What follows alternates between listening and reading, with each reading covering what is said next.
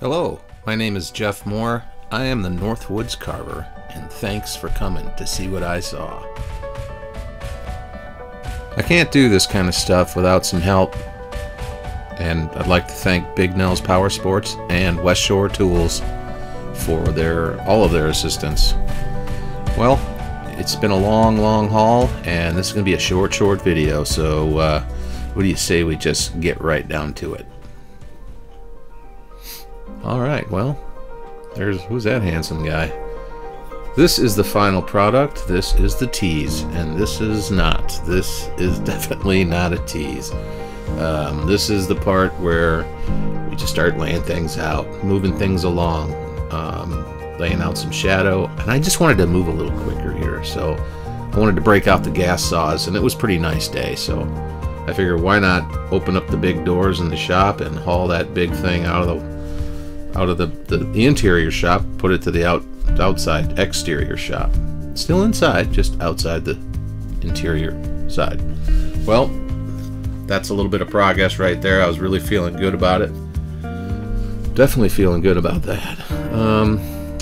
Got most of the feathers figured out, tapered all the edges, and started figuring things out as far as what I wanted it to look like and lengths and that kind of thing. And then you'll see the little close-up of the soldiers and all the bird parts put on where they need to go. And here I am. This is the end of the game. Everything's put on and it's getting ready for paint. Oh yes, and now we get to the part where I dry brush over top of a black base. Now I have to paint everything black so that we can have that really cool patinaed look of a bronze.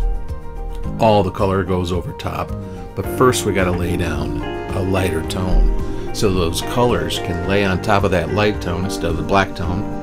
On a black tone, colors just don't show up. On top of a lighter tone, they pop. Everything's very subtle and it works really well. I have been dinking around with this dry brush now for about 7, 8 years, 9 years, I don't know. No, couldn't be that long, probably 5. Anyways, feel like I did a million of them. Here is the finished product. The bronziness pops. Thankfully it shows up in this video. It does not show up so much in the long form video, but it sure does here. Well, anyway, thanks for sitting through a 3-minute video with me, and thanks for seeing what I saw.